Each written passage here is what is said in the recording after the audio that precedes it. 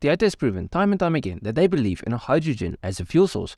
You see, Toyota firmly believes it is too early to focus on a single zero-emission solution, and it is. Therefore, they are developing hydrogen fuel cell technology and hydrogen combustion technology alongside battery electric technology. Today, we will focus on the development of a hydrogen fuel cell powered Hilux pickup truck. The emission-less prototype is a result of a demand from Toyota customers for a greener product. This endeavour aims to adapt Toyota's second-generation hydrogen fuel cell technology for a task of powering the Toyota Hilux. Now, the Hilux is known for being a super durable workhorse of a vehicle, so Toyota will have their hands full building this truck. Yes, people want a greener truck, but they also won't want to compromise on the reliability and durability of the vehicle. Luckily, me and many others believe in Toyota, and we have high hopes in their ability to build hydrogen-powered vehicles of the future. Toyota Motor Manufacturing UK has received funding from the UK government through the Advanced Propulsion Centre, which assists with the development of zero-emission vehicles. Now, the CMBC claims that Toyota has secured millions in funding to produce a hydrogen fuel cell pickup truck. Toyota will attempt to create this hydrogen fuel cell pickup in its England plant. Now, why are they focusing on building a fuel cell EV and not just a fully electric like many other manufacturers out there? Well, hydrogen fuel cell vehicles make electricity by fusing oxygen and hydrogen atoms, which only leaves water vapor, so no bad byproducts.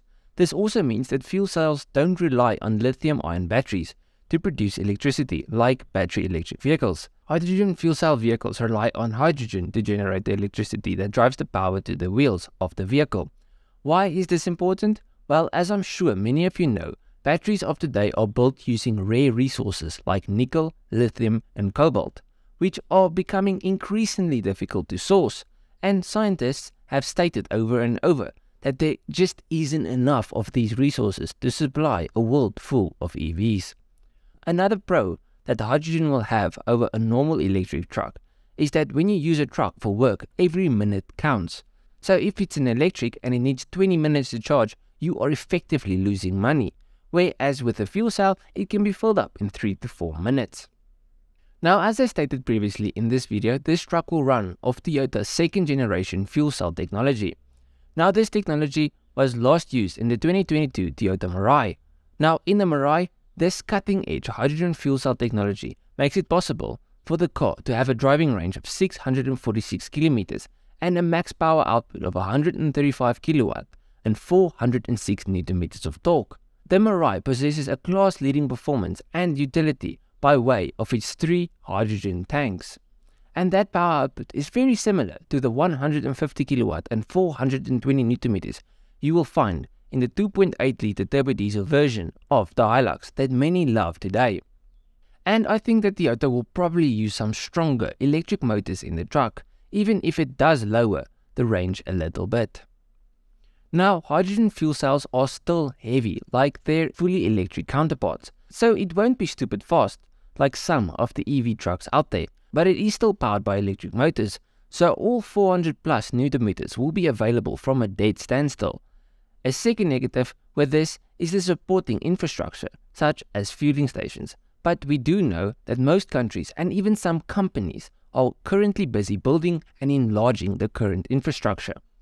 Now, I will have to add, I do think that the fuel cell version will be quite a bit more expensive than the standard diesel-powered truck, but as with all technology, as it advances, the prices should come down, where I think that EVs will probably become more expensive as the resources dry up.